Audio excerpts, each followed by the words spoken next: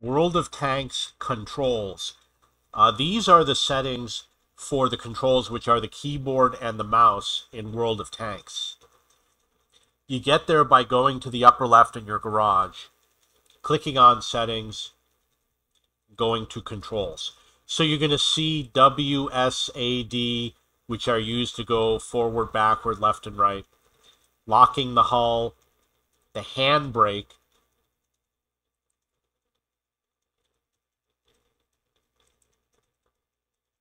which allows you to spin if you have a fast tank, a medium tank. Doesn't work with tank destroyers. So basically what you do is you can turn the vehicle really fast when you do a brake. Cruise control, you hit the R or the F, which you probably know how to use already. Stop and fire, I don't use it, and the reason why is because it's set to the same firing for for fire a salvo. All of my settings are now screwed up. So I changed it to middle mouse button, and I disabled the stop and fire. I believe it, I don't remember what it was. No, come on. We'll do it afterwards. So fire is left mouse button, and fire a salvo is when you fire a double shot. My advice is you change it. Otherwise, if you hold the buttons down, it used to be both buttons. I don't know why they disabled it. It doesn't seem to work with mine anymore.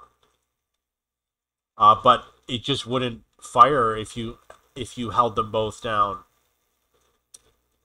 Auto aim is I think it's supposed to be the right mouse button. Disable auto aim. There's a key on the keyboard to use it. I never use it. I would recommend setting it to something else. Switch reticle mode. So that shows you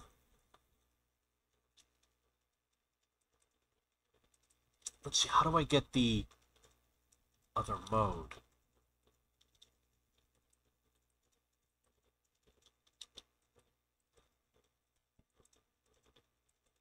It'll switch the reticle mode. It'll basically show something different.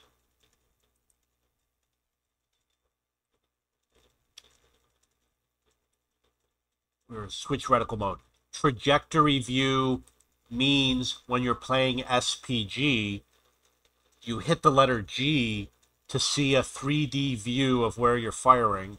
Reload shell container is C. You probably use that often. Hide the battle interface. Pretty sure it's the V key. Means that you just see gameplay, no menus. Progress of personal missions is N. This is shown at the beginning of the game. When it's counting down the battle, it tells you that.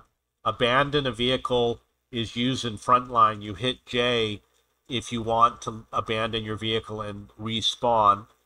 Personal reserves, I think you can hit N and go through the menu if you want to remap B for something else. Obviously, consumables, you got 1 through 0. And then you've got team communication. T is to target a vehicle. Z opens up a menu where you can click with the mouse. A lot of these changed over the years, so you might not be used to them. I just don't use them. People obviously do. I always use the Z, and then I pick an option. For example, reloading, because I have 2 keyboards and the function keys are different, I just hit the Z and then I select reloading. Camera up, down, left, right. I don't remember if I ever used this. Or maybe you use this when you're watching someone else play. Q is push to talk for chat. So if you go into the sound settings, you'll also see that. Enable voice chat in dynamic platoons. I didn't know there was an option to do that, but it's right there. Zoom in on the mini map is the plus key and then the minus key. And then to show the map or hide the map, you hit M. You can change the mouse sensitivity.